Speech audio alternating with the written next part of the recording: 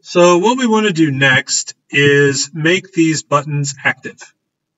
Right now, these are all buttons, but you see there we got a click and then it generated an error. It looks like we have already started to do it. Huh. All right, well, I'm going to delete this. Okay, and we're just going to kind of work through it again.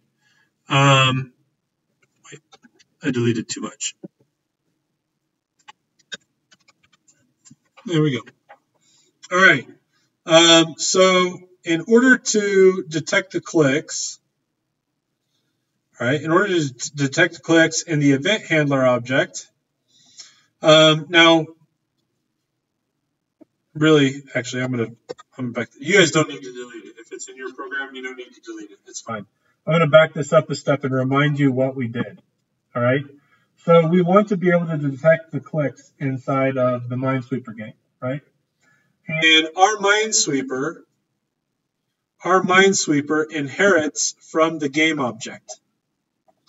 All right. So what we want to do is we want to use the principle of polymorphism, the fact that we can transform any function from what it was to something new by redefining it in a child object. Minesweeper is a child of game. And you'll recall that that means that everything that game has, Minesweeper also has and can change. Okay? So game has a function called run, right, which executes the game itself. And we don't modify this one because we just want these three things to happen every time it runs. We calculate delta time, which is super important. We have an event handler, which has some sample code, right? So we had some sample code here in the event handler, right? And then we have this update function, all right, which just printed game originally. Now, of course, it does much more than that. What we want to do is we want to override this function. That's what it's called, all right? We want to override the event handler to detect clicks on our squares. So I'm just going to highlight the event handler code, and I'm going to press Control-C. Then we're going to flip back over to minesweeper.py. And down here after update, we're going to go Control-V to paste in the event handler. Make sure of the indentation. All right, you should have one tab of indentation to the left of the definition of the event handler function. All right, and then, okay, so this doesn't do anything, right? I mean, it prints, right? But that's not what we want to do. Okay, so when we click, right, what we want to do is check to see if the button was clicked. All right, remember that this grid right here, this grid of buttons, these are all clickable. Okay, they all have clickable properties. So what we need to do is to determine if one of those buttons was the one that got clicked. Okay, so we have to check all the buttons, and then we have to check the position of the mouse and see which one of them got in the way of the mouse click, if any of them did. All right. So what we're going to do is we're going to say for button in buttons, self.buttons actually. Okay. And we're going to put a colon. So for button in self.button. So this is going to go through the whole array. All right. And then what we want to do is we want to check to see if that button was clicked on. So we'll say if button dot was clicked on. All right. So was clicked on is a function that returns true or false. If it was clicked on, what do we want to do? We want to flip the button, right? So button dot flip.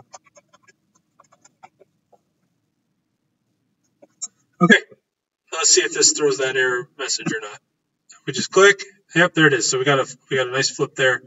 All right, so we should be able to click and flip all 25 buttons. So you didn't see me do it there, but I clicked outside of the grid to see if anything would happen. That's just a feature of playtesting. So I'm clicking here and I'm just confirming that it works. All right, so there it is. This is cool. All right, but we have the same problem that we had before, which is that if we collapse this grid, so right now we have a space of 10. If I collapse that space to 0,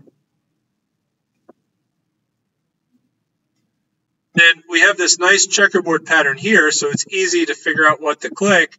But as soon as I clear 4 spaces, I can no longer tell the difference between any of my squares. Do you see that? Okay. So we need to duplicate our light dark code so that the other part, so this part, okay, so that the other part of our button also has a shade difference. All right, so that's your challenge here, is to try to code, right, using the light dark that we've already got as a model. Okay, see if you can code for light and dark tan as well. All right, as a hint, okay, adding